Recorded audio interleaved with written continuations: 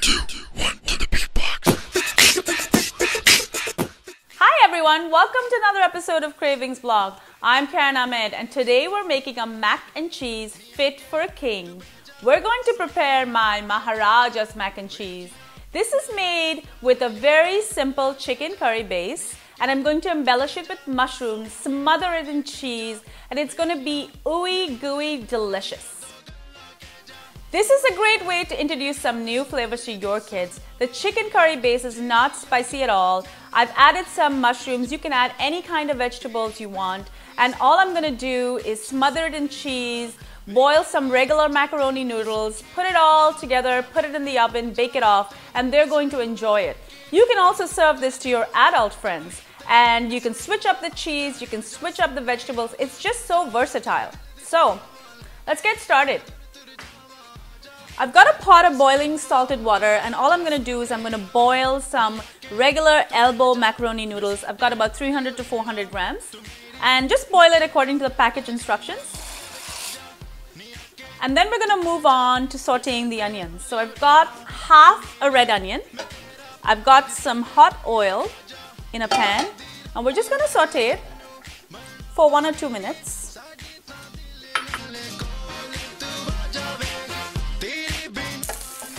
Once the onions are nice and brown, let's add about 8 ounces of boneless chicken. Now this can be breast or thigh, doesn't matter, it's your personal choice.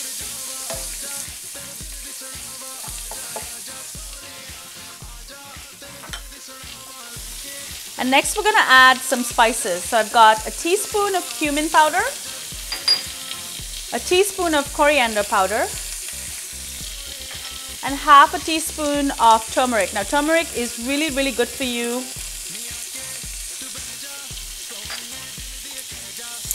And also gives a beautiful yellow color.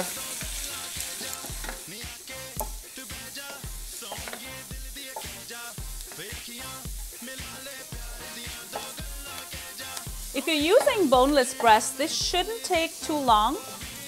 Probably just a minute or so. Next, I'm going to add a cup of chopped mushrooms. I've just used some regular baby bellas, but you can use any kind of mushrooms that you like. In fact, if you have adults over, you can use cremini, oyster, any kind of fancy mushrooms that you can find. Let's give this a stir as well.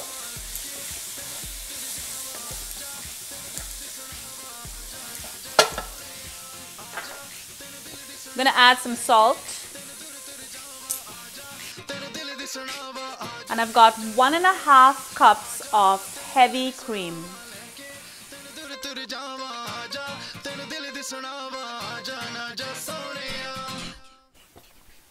After about a minute or so, you'll see the cream coming to a boil.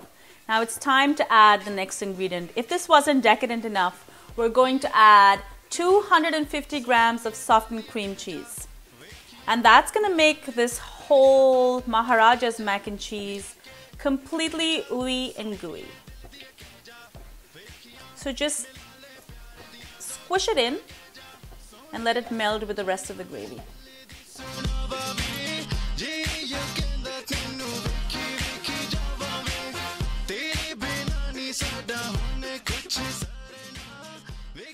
The macaroni is perfectly cooked. It's al dente now. And I'm just going to add it into this luscious Maharaja sauce.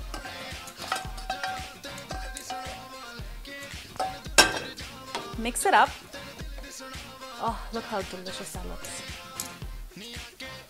And what I'm going to do now is I'm going to add about a cup of shredded cheese.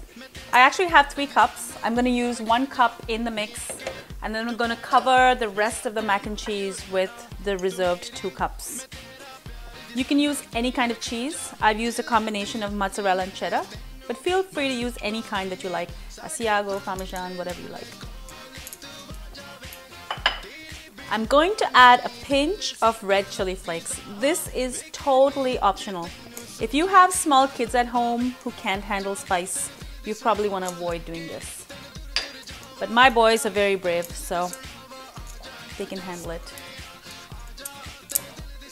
Give it a good mix. Now what we're going to do is we're going to spoon this into an oven-proof dish. I'm going to cover it with cheese, and in the oven it goes for 20 minutes at 350 degrees, and we're ready to serve it. The Maharaja mac and cheese is out of the oven, and as you can see, it has a beautiful color, and when you cut into it, it's just ooey gooey delicious. And my little Maharajas, or my little kings, can't wait to eat this. So thank you so much for joining me. See you next time on Cravings Blog, and please do subscribe to my channel at youtube.com/cravingsblog. I'm always trying out new recipes, and I'd love you to join me on my food adventures. So see you soon.